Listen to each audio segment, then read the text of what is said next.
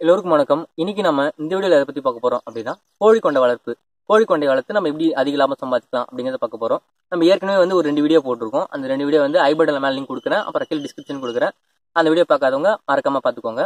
Okay, கோழிக்கொண்டை இது எப்படி பயிர் பண்ணலாம் அப்படிங்கறத நான் சொல்லிடுறேன். ஓகேவா? கோழிக்கொண்டை இது வந்து ஒரு 3 மாசத்து பயிர் தான். இது நம்ம எப்படி நாத்து விடலாம் அப்படின்னு கேட்டா, நம்ம வந்து பயிரா வாங்கிட்டு வந்து வைக்கிறத விட நாத்து விட்டுக்கலாம். நம்ம விதைக்கு எங்கப்பா போறது அப்படின்னா, உங்களுக்கு பக்கத்துல பூக்கடைகள் ஏதாவது இருந்தா கூட சரி, அங்க வந்து பூ போடுவாங்க. அங்க போயிட்டு கிட்ட கூட விதை தருவாங்க. நமக்கு வந்து 1 ஏக்கர் வைக்கிறவங்களே 200 கிராம் விதை போதும் சொல்றாங்க. இந்த கருப்பு கருப்பா இருக்கு இல்லையா, இதுதான் வந்து பாத்தீங்கன்னா இந்த கோழிக்கொண்டை விதை. ஓகேவா? நமக்கு வந்து இப்போ 50 சென்ட் நீங்க வச்சுக்கலாம். ஏன்னா 1 ஏக்கர் வைக்கிறது வந்து ரொம்ப கஷ்டமான விஷயம். ஒரு 50 சென்டோ 30 சென்டோ வச்சிங்க அப்படின்னா உங்களுக்கு நல்ல லாபம் இது கொடுக்க வாய்ப்பு இருக்கு. ஏன் அப்படின்னா, இது நம்ம வந்து இப்போ வயல் எப்படி ஓட்டலாம் அப்படின்னா, வயல் வந்து நம்ம ஒரு 2-3 சால் ஓட்டிக்கலாம். நல்லா ஓட்டிட்டு பொலபொலன்னு ஓட்டிக்கிட்டு நம்ம எருவு, நம்ம மாட்டு எருவு ஒரு 2-3 டன் போட்டுக்கலாம். ஒரு 30 சென்ட்டுக்கு நம்ம அப்படி போட்டுக்கிட்டோம் அப்படின்னா, அதுக்கு அடுத்தது அந்த செடியை வந்து நம்ம பார் போட்டு வச்சுக்கலாம். பார் வந்து ஒரு 2 அடிக்கு ஒரு பார் போட்டுக்கலாம். அது மாதிரி செடி டிஸ்டன்ஸ் வந்து பாத்தீங்கன்னா ஒரு 3 அடி வச்சுக்கலாம். நம்ம அந்த விதையை வாங்கிட்டு வந்து நாத்து விடுறோம் இல்லையா, நாத்து விடும்போது ஒரு 20 நாள்ல வந்து பாத்தீங்கன்னா நம்ம செடி வந்து பாத்தீங்கன்னா ஒரு 1/2 அடிக்கு பக்கமா வளர ஆரம்பிச்சிருக்கும். அந்த நாத்தை 25 நாள்ல புடிங்கன்னு வந்து நம்ம வயல்ல நட்டுட்டோம் அப்படின்னா, நட்டதுல இருந்து கொஞ்ச நாள் கழிச்சு ஒரு 3ஆவது நாள் வந்து பாத்தீங்கன்னா உயிர் தண்ணி அப்படி ஒண்ணு விடணும். உயிர் தண்ணி விட்டதுக்கு அப்புறம் மண்ணோட வந்து செடி வந்து நின்று வளர ஆரம்பிச்சிரும். வளர்ந்ததுக்கு அப்புறம் ஒரு 15 நாள் 20 நாள் கழிச்சு களை வந்திருக்கும். அந்த ஒரு களை எடுத்தா கூட போதும். அதுக்கப்புறம் நம்ம களை எடுக்க தேவையில்ல. களை ஒரு அதிகமா வந்தா நம்ம எடுத்துக்கலாம். ஓகேவா? இப்போ இந்த செடி வச்சதுல இருந்து 45 நாள் வந்து பாத்தீங்கன்னா பூ வர ஆரம்பிச்சிரும். பூ நல்லா வரும். ஒரு 50வது நாள் 55 நாள் பாத்தீங்கன்னா இது மாதிரி நல்ல பூக்கள் இது வந்து வச்சு ஒரு 50 நாள் ஆயிடுச்சு. இந்த மாதிரி பூக்கள்லாம் வந்து வர ஆரம்பிச்சிரும். இதுல வந்து பாத்தீங்கன்னா பறிக்கிறதுக்கு உகந்த பூ. இதை பறிச்சு நம்ம மார்க்கெட்ல எடுத்து போய் போட்டுக்கலாம். மார்க்கெட்ல கிலோ எவ்வளவு போகுது அப்படின்னா, அதிகபட்சமா இது 70-80 ரூபா போகும் மூட்டு சீசன்ல. குறைந்தபட்சமா ஒரு 20-25 ரூபா போகும். ஓகே, இப்போ நம்ம இந்த 45 நாள் கழிச்சு அடுத்த 1.5 மாசம், அதாவது ஃபர்ஸ்ட் 1.5 மாசம் வளர எடுத்துக்கும், அடுத்த 1.5 மாசம் பூ கொடுத்துக்கிட்டே இருக்கும். அப்படி கொடுக்கும்போது நம்ம வாரத்துல 2 நாள் பூ பறிச்சுக்கலாம். நீங்க வந்து அந்த டேட்டை நீங்களே ஃபிக்ஸ் பண்ணிக்கலாம். ஓகே, இப்போ முகூர்த்த தினம் வருது, இந்த நாளுக்கு நம்ம கரெக்டா பூ பறிச்சு போட்டா நமக்கு அந்த ரேட் வரும் அப்படிங்கறத கேட்டு நீங்க தெளிவோட நீங்க வந்து பூ போடலாம். இப்படி போடும்போது என்ன ஆகும்னா, நம்ம வந்து இந்த 30 சென்ட் வைக்கிறோம் இல்லையா, இந்த ஒரு தடவை நம்ம இந்த 30 சென்ட்ல பயிர் வைக்கும் போது நமக்கு எவ்வளவு ஈல்டு வரும் அப்படின்னா, ஒரு 4 டன் வர வாய்ப்பு இருக்கு. இப்ப அதிகபட்சம் வேண்டாம், நம்ம ஆவரேஜா 50 ரூபா வச்சா 2 லட்சம் ரூபாய் வரப்போகுது.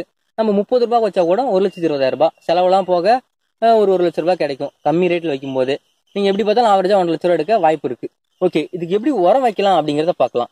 உரம் வந்து நம்ம வந்து பெருசா ஏதாச்சும் வைக்கணும்னு இல்ல. இயற்கை உரங்கள் நிறைய இருக்கு. பஞ்சகாவியா, அமிர்த கரைசல், நிலவள ஊக்கி, இது மாதிரி விஷயங்களும் ட்ரை பண்ணலாம். அப்படி இல்ல நான் வந்து செயற்கை உரங்களே போட்டுக்கிறேன் அப்படின்னா, நம்ம டிஏபி இல்லைன்னா ஃபேக்டமாஸ் இது மாதிரி உரங்களை வந்து யூஸ் பண்ணிக்கலாம். செயற்கை உரங்களை யூஸ் பண்றத கொஞ்சம் குறைச்சிக்கிட்டா நமக்கு செலவும் குறையும், நம்ம நிலமும் நல்லா இருக்கும். பூச்சி தாக்குதல் இருக்குமா அப்படின்னு கேட்டா, ஒரு சில இந்த வண்டு மாதிரி இருக்கும் சின்ன சின்னதா, அது போயிட்டு தாக்க ஆரம்பிக்கும். அது தாக்குறப்ப என்ன ஆகும்னா, சின்ன இதுதான் வரும். அப்ப அந்த இலை சுருடுறது இது மாதிரி இருக்கும். அதுக்கு நம்ம என்ன யூஸ் பண்ணலாம்னா, ரோவர், அப்புறம் இல்லைன்னா மோனோக்ரோட்டோபாஸ் இது மாதிரி பூச்சிக்கொல்லி மருந்துகளை உங்க பக்கத்துல இருக்க அக்ரிகல்ட்ட கேட்டுட்டு நீங்க யூஸ் பண்ணிக்கலாம். வேற ஏதாச்சும் யூஸ் பண்ணலாமான்னு கேட்டுட்டு நீங்க யூஸ் பண்ணிக்கலாம். இப்போ இந்த செடியை தனியா தான் பயிர் வைக்கணும் அப்படின்னு இல்லை. இதை வந்து இந்த மல்லிகைப்பூ செடியோ இல்ல கனகாமரமோ இது மாதிரி அதிக நாட்கள் வரக்கூடிய செடிகளோட சமைங்க கூட இருக்கலாம். அதுங்களுக்கு நடுவுல இந்த கோழிக்கொண்டையை ஊடு பயிரா வைக்கலாம். ஊடு பயிரா வைக்கும் போது நமக்கு ரெட்டிப்பு லாபம் அப்படின்னு சொல்லுவாங்க.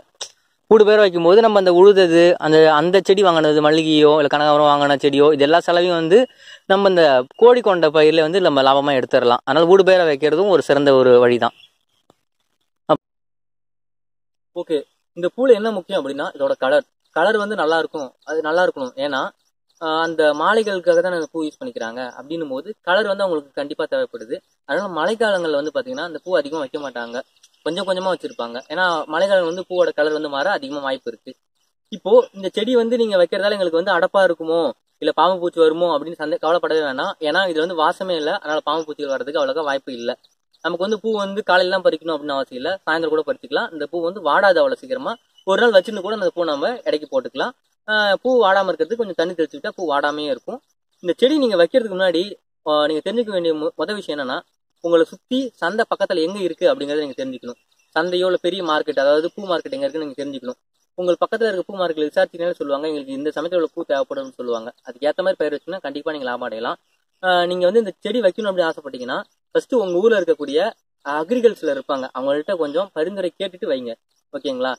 இப்போ உங்களுக்கு இந்த செடி பத்தினா எங்களுக்கு நிறைய சந்தேகம் இருக்கு, எப்படி வைக்கிறதுன்னு தெரியல அப்படின்னாலோ, இல்ல எங்களுக்கு விதை வந்து தேவைப்படுது அப்படின்னாலோ, இல்ல எங்களுக்கு வந்து நாங்க வந்து பூ மார்க்கெட் வச்சிருக்கோம், சந்தைங்கள்ட்ட இருக்கு, பூ கடைகள் வச்சிருக்கோம், எங்களுக்கு பூ மொத்தமா வேணும் அப்படின்னாலோ, கீழே கொடுக்குற நம்பருக்கு மறக்காம கான்டாக்ட் பண்ணுங்க. அவங்க உங்களுக்கு எல்லா விஷயத்தையும் எக்ஸ்பிளைன் பண்ணுவாங்க. இந்த வீடியோ உங்களுக்கு பிடிச்சிருந்தா லைக் பண்ணுங்க, ஷேர் பண்ணுங்க, மறக்காம ஜேபி தமிழுக்கு சப்ஸ்கிரைப் பண்ணுங்க. நன்றி, வணக்கம். அது மட்டும் இல்லாம சொல்ல மறந்துட்டேன், இயற்கை உரங்களை பத்தின வீடியோக்கள் உங்களுக்கு வேணும் அப்படின்னா கீழே கமெண்ட் பண்ணுங்க, கண்டிப்பா நாங்க அப்லோட் பண்றோம்.